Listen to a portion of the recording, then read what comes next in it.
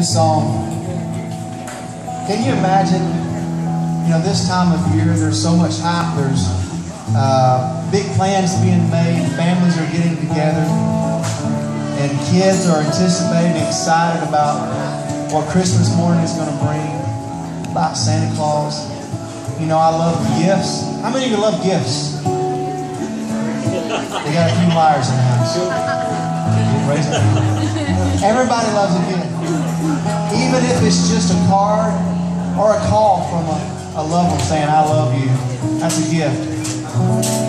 And but this time of year, the gifts are great, but Christmas is about the greatest gift ever, and that's Jesus Christ. The gift that was promised to you and I. A plan that God has had in motion for so long, and I can only imagine what that night must have held when our Savior was born and laid in a lowly manger, wrapped in swaddling clothes. See, He didn't come in the finest of clothing.